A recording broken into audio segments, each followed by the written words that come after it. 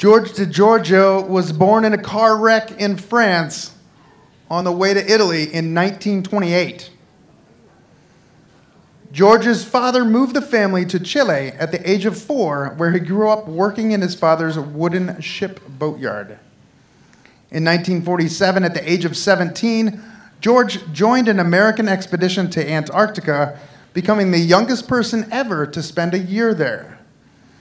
George lived a month alone on the Palmer Peninsula plateau and was the first to cross from the Atlantic to the Pacific by dogsled, with a joint British-American party.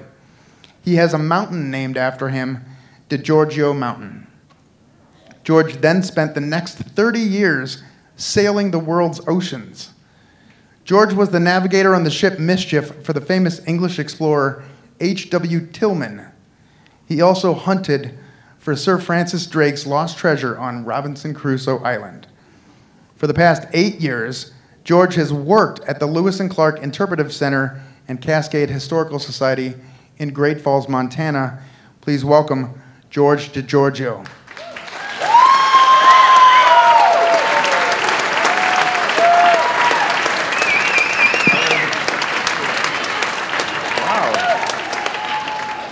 Hello. Yeah, I grew up in a shipyard where my father built sailing ships, and I started sailing when I was around 9 or 10 years old. At 18, I became a captain of sailing ships, and in 1954, that was a long time ago, I was sent to Tahiti, which is about 5,000 miles from Valparaiso, Chile. We were taking a cargo of Chilean wine, copper goods, rice, and other items from Chile to Tahiti. And then on the way back, we would bring mother of pearl, vanilla, and coconut, copra. Our first stop was 4,000 miles away in the island of Mangareva. Mangareva hadn't had a boat from another country come in for 10 years, so we were the first vessel to come to the island from another part of the world in 10 years. The French sent one ship once a year to supply them. So we got to the island. It had only about 300 inhabitants and the little town of Rikitea. We came through the pass into the lagoon, tied up, and the first person who came on board in a black robe was Father Michel. He said, "I am the spiritual leader of these people." And we invited him to come below and have a cup of coffee, but he said, "Could I have a glass of wine?" And then after he tasted this good Chilean wine, he said, "You know, I have no wine to consecrate for Mass, so could I have a couple liters?" So we gave him 2 bottles of Chilean wine, Conchaitoro, and when he left, the boat was called a Servalabari. She was a Dutch-built schooner. Then the chief of the island came on board. And he said, "Captain, you know, you come from so far away. We wish we could show you our old ways, our way of dancing, our singing. And would you authorize us to do this?" I said, "Well, I can't authorize you for anything." He said, "Yes, you can. You're the captain." So he said, "Well, in 3 days, we will have a performance of our dancers and our songs, Polynesian." He got off the boat, and that evening we could hear the drums and the singing in the jungle.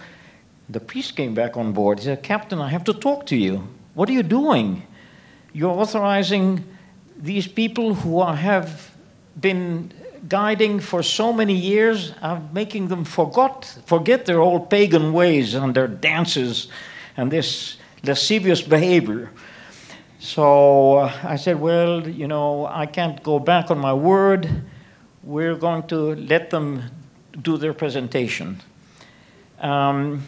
He said, "Well, while you are watching this pagan feast, I will be praying for you in the chapel." The day of the performance, we had on board some magnesium flares. You know, the ones they used during World War II to light up runways, stuff like that. We said, "Well, we want to take pictures of this event I sent 2 of my crew members to tie the flares underneath the 2 big breadfruit trees where they were going to have the ceremony. And like that, we could light up and take some pictures. When the time came and the priest was supposed to be praying in the chapel, the dancers came, they started dancing. My first mate went and lit the flares, and it threw a big light. And all of a sudden, we heard something like a bird falling off the tree, you know, breaking branches and landing in the middle of the dancers. It was Father Michel.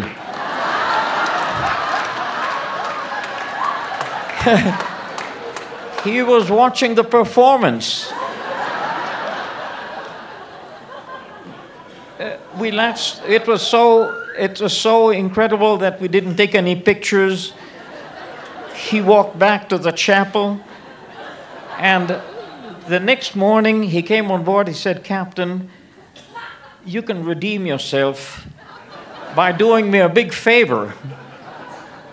My generator isn't running. I need to send it to Tahiti." Tahiti was 1,000 miles west of where we were in the island of Mangareva. He said, "If you take my generator, I'll give you a log of ironwood." Ironwood is very hard, precious wood used for furniture and sculptures and things like that. I said, "Okay, I'll take your generator." And then the next morning they came with a wheelbarrow and brought me his little generator, and some other of the inhabitants brought the ironwood log. We put this on deck and we sailed towards Tahiti, which, like I said, was 1,000 miles away. On the way, we said, well, why don't we stop at the island of Raivavai? It's a small island that has only about 50 inhabitants. And we needed water, and we wanted to get some more coconuts and mangoes and stuff. So we put into the lagoon of Raivavai, and we were greeted by the man who was the leader of the chief of the island. He was a male nurse. He was like the doctor of the place. He came on board, and when he saw the generator sitting there on deck, he said, "Oh my gosh, a generator. Is it running?" I said, "No, it's going for repair in Tahiti." He said, "I could repair it here." And I said, "You know, this Father Michel was really nasty. He did, I'm going to do something." I said, "You can have the generator."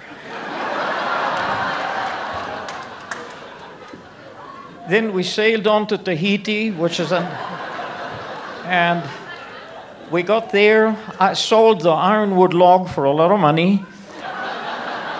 And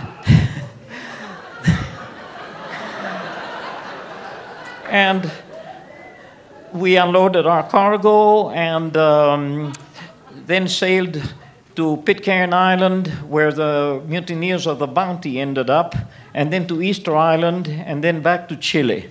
And that was our adventure in the South Pacific. Thank you.